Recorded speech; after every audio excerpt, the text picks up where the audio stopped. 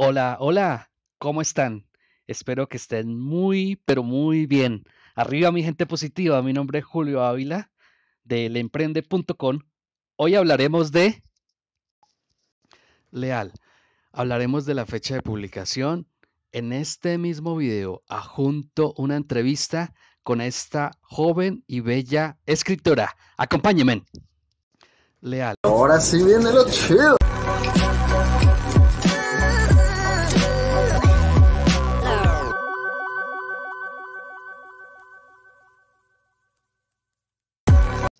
Publicado el 22 de octubre del año 2013, cuenta con 544 páginas.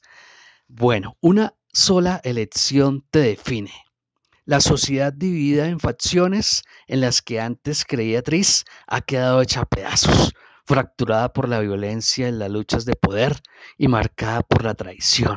Así que cuando tiene la oportunidad de explorar el mundo más allá de los límites que siempre ha conocido, Tris está más que dispuesta.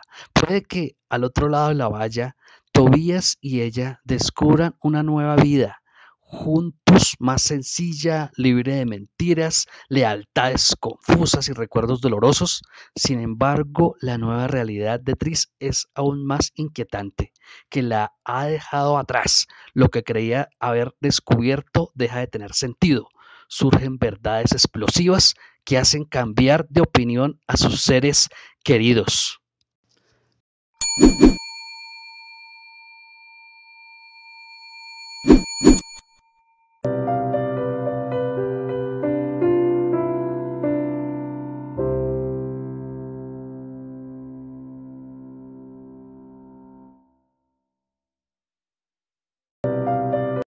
Veronica, it's a pleasure to meet you. Nice to meet Get you. to talk about who invented those characters. But what I enjoy about books is that every reader can build his own imagination on what the characters look like. So Right. for you as a writer, does the film match your expectations as to what they're gonna be?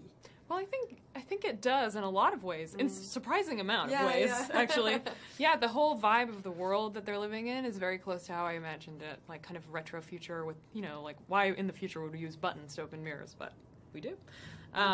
Yeah, so in that sense it matched very much, but a lot of things were very surprising too, which I liked because it was kind of like a way to rediscover the story for me. It's been a while since I wrote it, and it's really cool to see someone else's interpretation of it. How important is it for you to be, I mean, I've interviewed all the actors. For them, it was very important that they had you as a reference, that they could ask you all sorts of questions.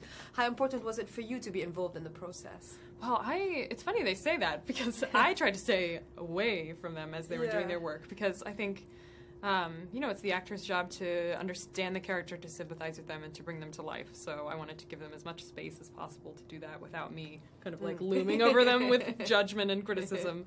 But I have a good relationship with the people who are working on the movie, and I talked to Neil Berger, the director, quite a bit about, little details of the world and how it works. So I felt like the work was respected, and that so was I, and that I was involved as much as I wanted to be. But I was also writing the third book at the time, so I was kind of busy, That absolutely. Well, when you wrote the first book, it was in the microcosm of the university. So technically, did you ever imagine that it would go to that kind of horizons? Not really, no. I think that would have been a little delusional of me at the time. Yeah. But it's all been a very pleasant surprise. I'm very pessimistic. I don't think anything will work out until it does. So it's all been a shock to me, I think.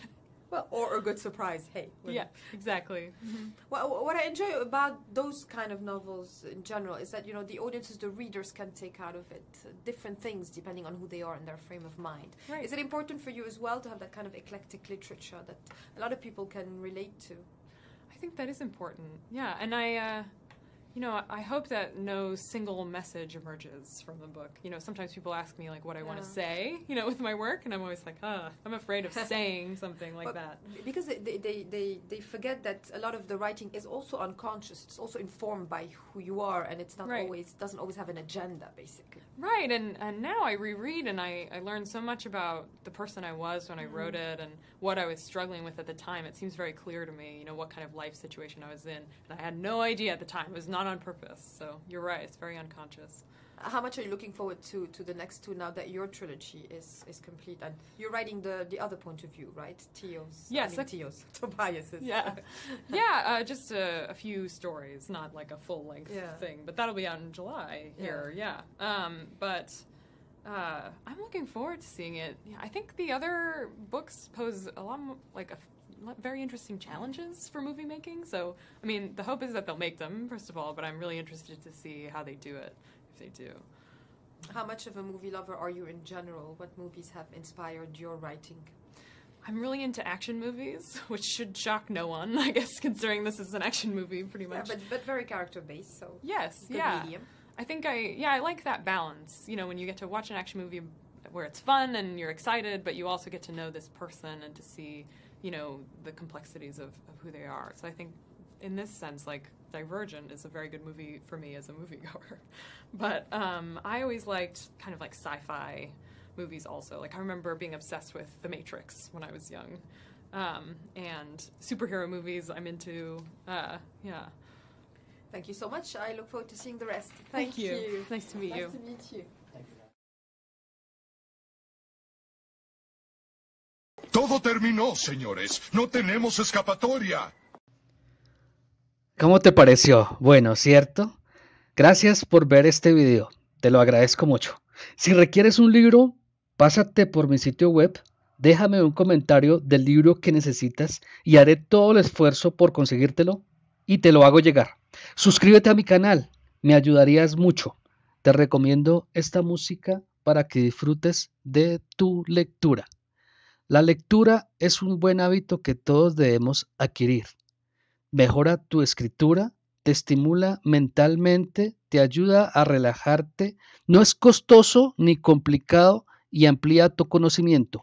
Mínimo, te recomiendo 30 minutos de lectura diaria. Te aseguro cómo cambiará tu vida.